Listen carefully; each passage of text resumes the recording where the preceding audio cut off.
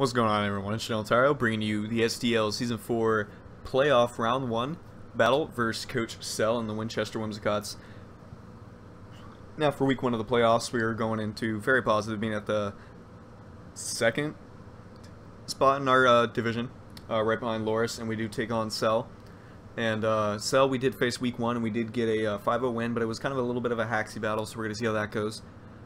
With the rematch, I personally hate rematches because that's when the better builds come out, and it's basically like you have to figure out how their answers, what their answer to your previous team is going to be, and then sometimes they can just expect that, and then they just prep for that. So like it's a little bit of confusion in mind games, but at the same time, like rematches just are a little bit harder. But I mean that's what playoffs are all about, basically.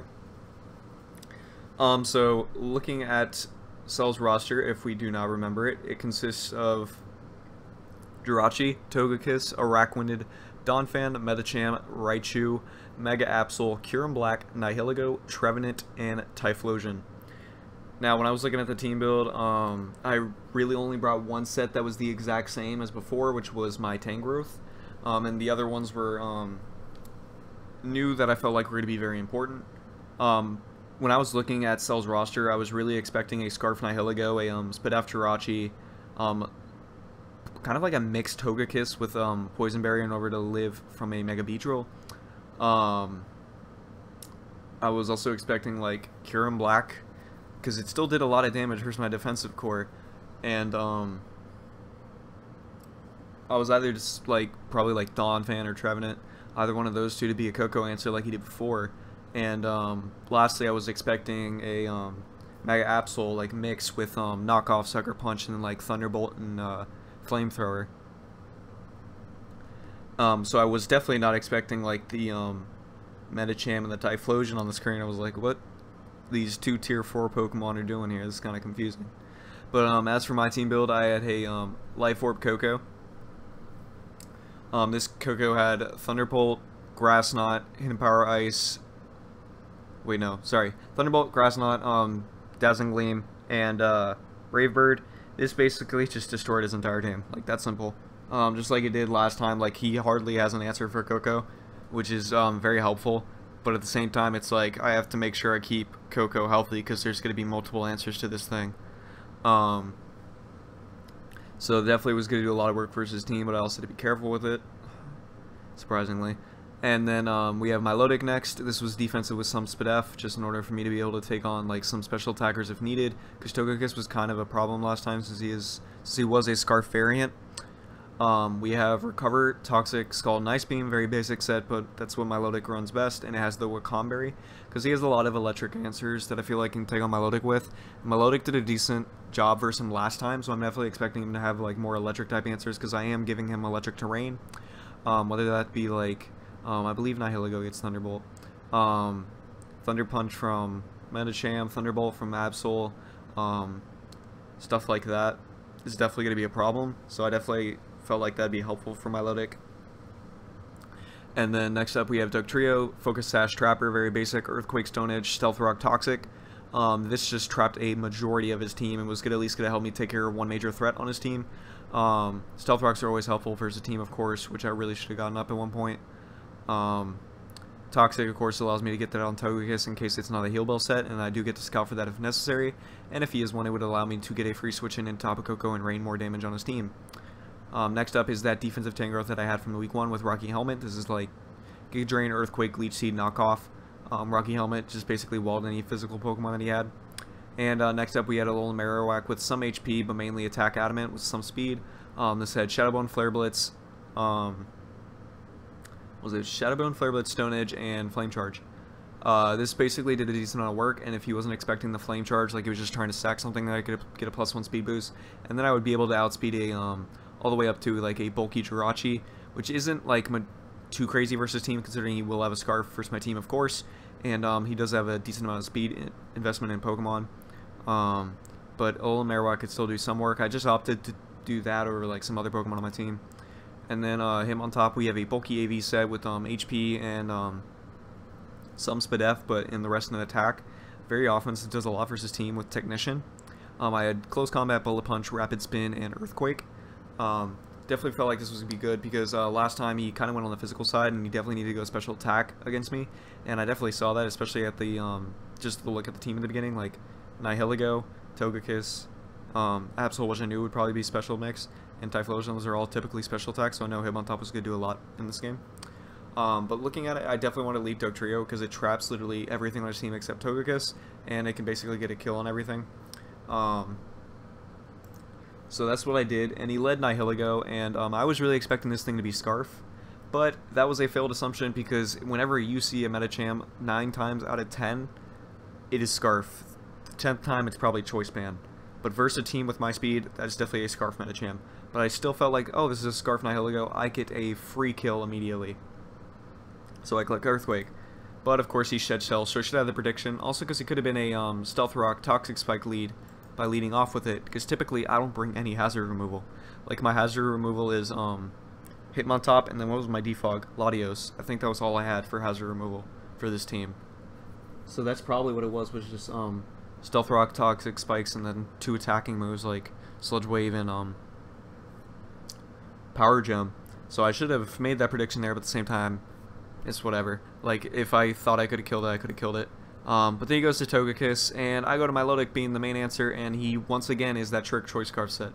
Which is smart, because I don't really have switch-ins to this thing, and then my Milotic is screwed for the rest of the game. Which sucks.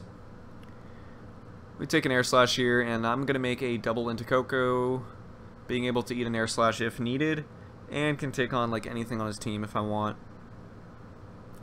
We just go for a hard T-Bolt here, as he goes for the Icy Wind, reducing my speed. This does mean Jirachi will be able to outspeed me this turn.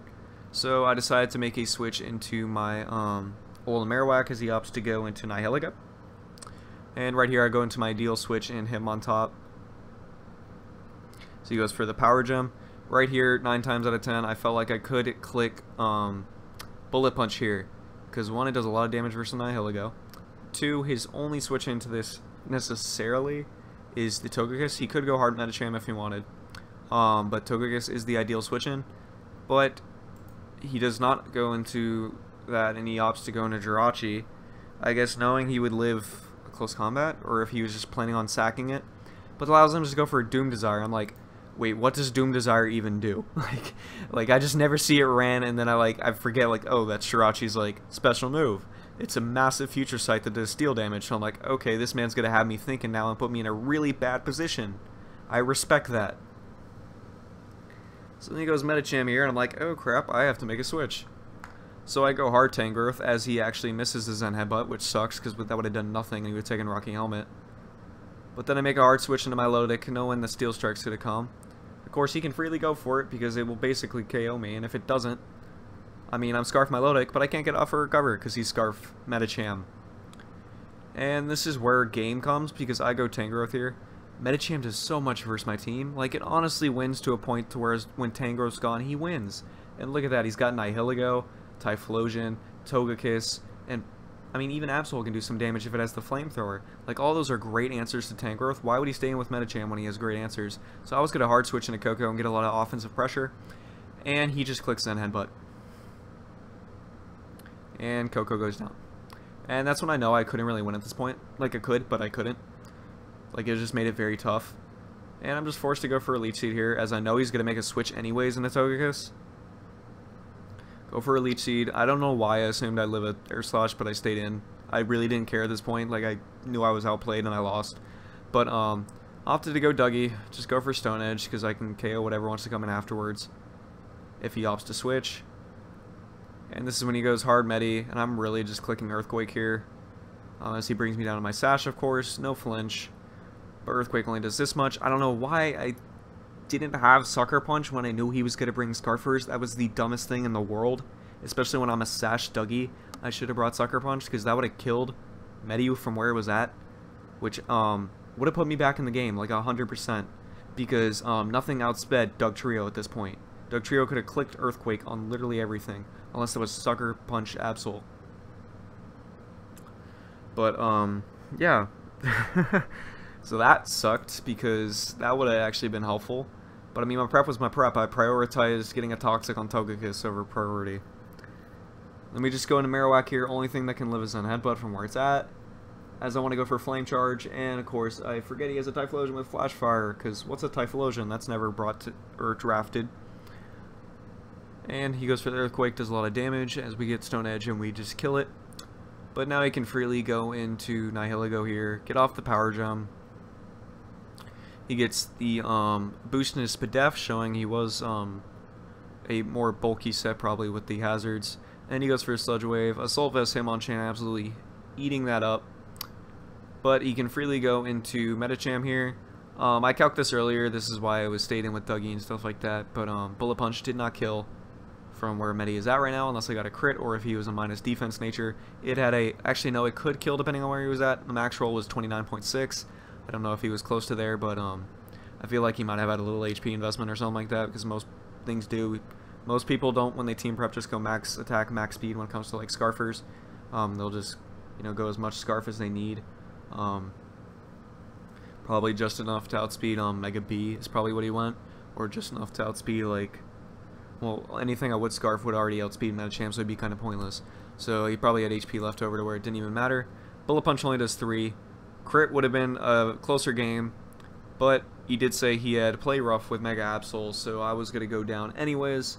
So I was gonna lose that battle 1-0 even if we did get the crit with the Bullet Punch, and I got outplayed like crazy that game. So props to Cell.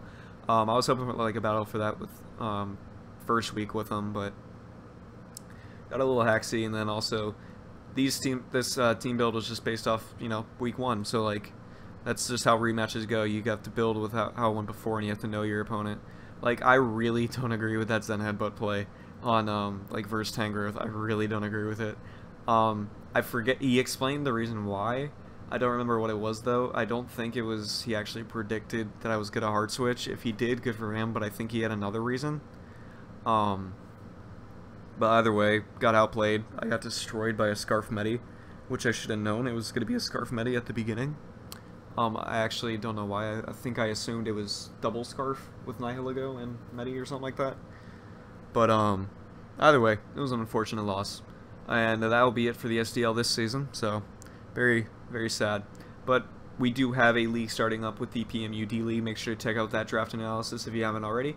And in 3 weeks, we'll be approaching APA playoffs, whether or not we make that. We have to win at least 2 of our coming 3 weeks left. We have to win 2 games, because these are all divisional games, so they matter more than anything. I am 7-2 right now, but it does not matter, because these division games are close. Even if I got that win against Tom, it would I would still need to win 2 of these games, which is kind of ridiculous. Just about if